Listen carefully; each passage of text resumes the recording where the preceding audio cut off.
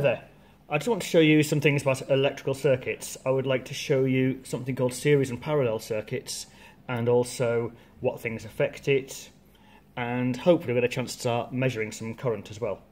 So first of all, I've got a basic circuit. I've got a power pack set to 12 volts, and I've got a bulb, nice and warm. Electricity flows in a circle. It's going in a circle from one to the next, all the way around and back to the bulb again. And as you can see, it's quite bright. I can turn it down, I can turn down the voltage, and guess what? It gets dimmer. No surprise there. Turn it up again. Back we go. Nice and bright. Now then, I'm going to put two bulbs in. Just have a think to yourself, what's going to happen to the brightness if I put two bulbs in? Right, so I've got two bulbs. It's still just going in one circle all the way around through this bulb, through that bulb, and back to the battery again. Sorted. So what will happen to the brightness? Give it a little wiggle. There we go. Something a little bit dodgy there, but it's definitely got dimmer. Each bulb has got dimmer. It's like the energy is being shared equally between the two of them. Now, what will it be like with three?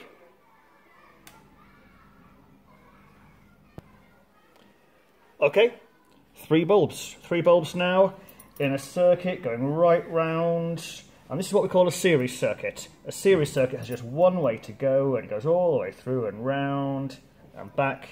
What happens? It gets dimmer. You could have predicted it. Okay. Right, four of them, but you can't predict it. Oh look, you can just about see them. I don't know if you can make them out on this camera, but they are just about lit. So the more bulbs you add in a series circuit, the weaker the current and the less bright they get. There's just less and less of it. There is the same amount of energy flowing, same amount of energy, but it's being shared between all the bulbs and they look a whole lot dimmer. The next thing I'd like to show you is a different sort of circuit called a parallel circuit. Let's have a look at one of those. Okay, I'm back to my bright light. One bulb, 12 volts, and a series circuit that goes round in a circle and back to the power pack. I now want to do what's called a parallel circuit, and a parallel circuit is where you give the electricity options. You give it a choice of ways to go. So what I'm going to do is, I'm going to just quickly turn it off, and I'm going to plug it in here and here.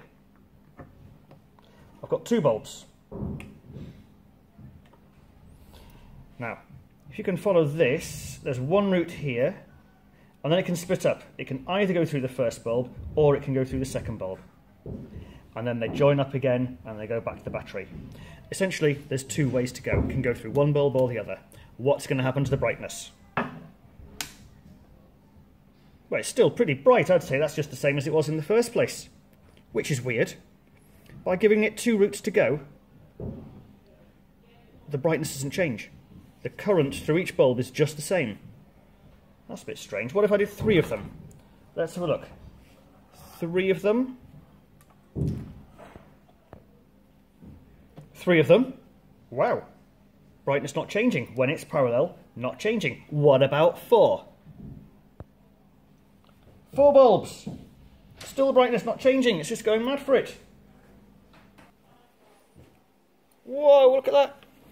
Six bulbs now. Six bulbs, no change. As long as you're giving them a different route to go through, they go. And there's the bell. We're not stopping now. Right. What about... Nah. We can't do another bulb. Surely not. Surely not another bulb. Wow. Got another one. Another bulb there. And that's what it looks like from above. Can you see?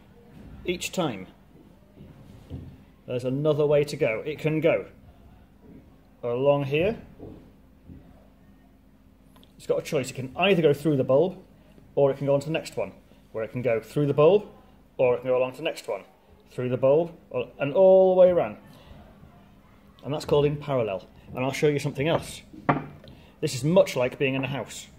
If I unscrew one bulb, what happens to the rest? Unscrew one bulb, the rest stay on. Unscrew another bulb. The rest stay on. They go off, everything else stays on. And that's what happens in a parallel circuit.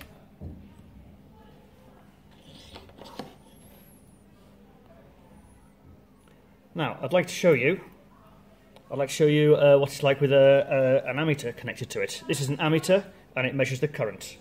I'm going to turn the light back on.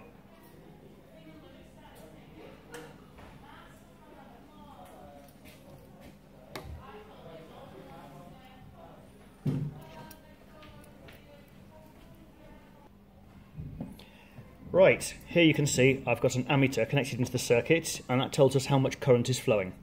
We've got a series circuit. I've got one wire, goes through the bulb, through the ammeter. You must connect ammeters in series, and it goes through these wires, and I've got two joined together, but it is just one wire really going straight back. And the current there is 0.17. Let's put another bulb in there. Right, now I've got two bulbs. Let's see. Well, we know it's going to get dimmer, aren't they? We know that in a series circuit they get dimmer.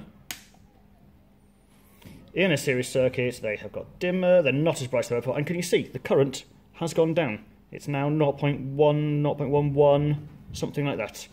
And something else, if I unscrew one bulb, can you see they both go off? In series circuit, as soon as you turn one bulb off, they both go off. And you can see that current is going down. Okay, 3 bulbs in series. I'm expecting this to go down, be less than 0.1. I am right, it's 0.08, it has gone down. And you can see these bulbs have got dimmer. There's just one route to go through. This is a series circuit through there, it goes through there, through the ammeter, that way. This is just a circle, really. Just a circle, and the more you add, the less the current gets. And like I said, turn it off, they all go off. They all go off together. That's in series. Remember, we'll have a look now at the parallel, and just remember how that went. When we added more of them, when we added more bulbs into parallel circuits, remember they didn't get dimmer. What do you think is going to happen to the current as we add more bulbs in series? Sorry, parallel. Parallel. We're going to add in parallel. Okay, so I've got my parallel circuit. The current can come down here, and it can either go into this wire and down to the next bulb, or it can just go straight through that one there, and it comes home, or down this one. It's got the choice of ways to go.